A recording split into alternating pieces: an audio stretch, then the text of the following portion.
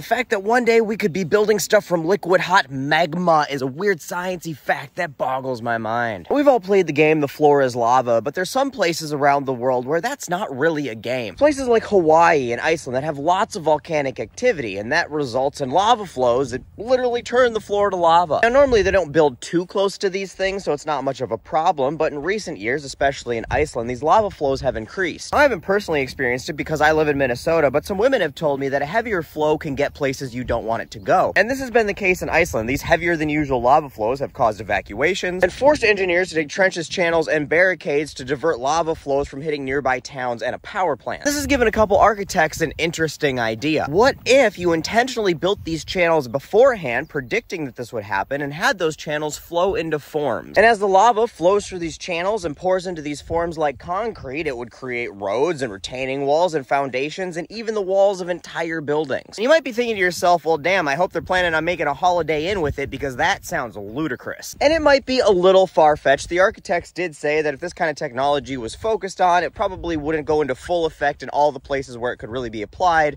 until about 2150. But proofs of concept could start much sooner, and there's plenty of good reasons to try. Now, especially the simpler models where you just pre-dig trenches to pre-built forms could be done with existing technology. Now, this method would be low cost, but also relatively limited in scope. It relies on gravity to get the lava there, so you can really only build down, not up, and you have to wait on Mother Nature to, provide you with the lava, so it's not exactly on-demand construction. But it could work for things like retaining walls to protect structures from future lava flows, parking lots and foundations. You could possibly even form it into blocks that could be transported for construction elsewhere. So if this is really taken seriously, that's construction techniques we could possibly see in the near future. But if you want to build up against gravity, it's going to require some new technologies. One concept would be to drill down into the liquid magma below the surface and pump it up to the surface to be used where and how you want, pouring it into forms like you would regular concrete. Just concrete that happens to be very, very warm. The only issues with this is that it's a lot of infrastructure for a relatively limited reach. Everything would have to be built pretty close to the pump because it's not exactly like you can pump it onto a concrete truck and drive it across town. The other concept is a bit more Terminator-esque, but if, we're heading for an AI robot apocalypse, dystopian lava buildings would fit right in. This plan would call for robots that would just walk around in the lava flows and scoop up the liquid hot lava and then 3D print buildings with it. And that's probably where the 2150 estimate,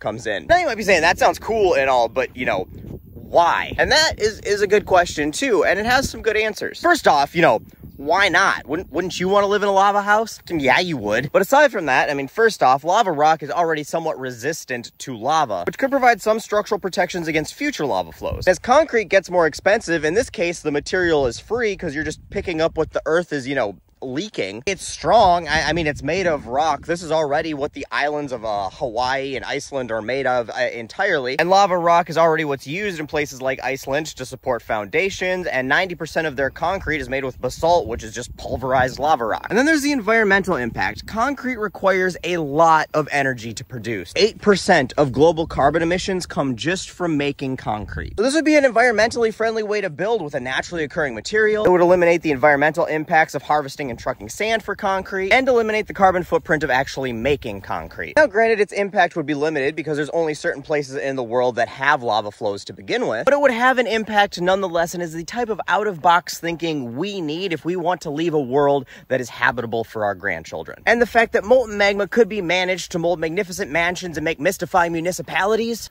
well, that is pretty mind-boggling.